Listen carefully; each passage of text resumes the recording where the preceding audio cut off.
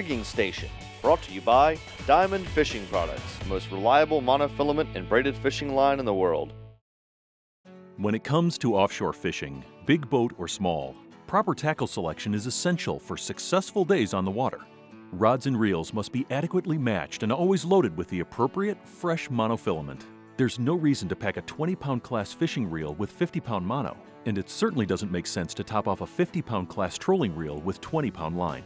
We fish Daiwa reels exclusively, and all are well-maintained, well-lubed, and feature a silky smooth drag system, something that is absolutely essential for pelagic fish that are notorious for long, blistering runs.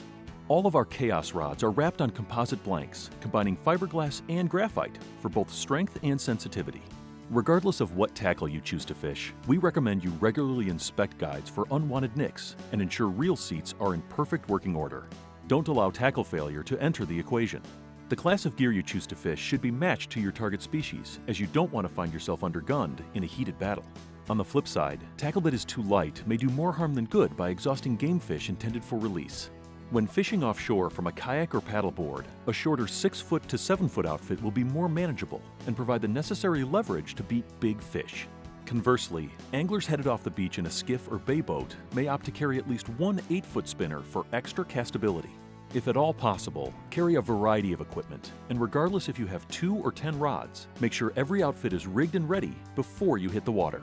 By following these simple guidelines and mastering the fundamentals required to achieve consistent angling success, your catch ratio will soar.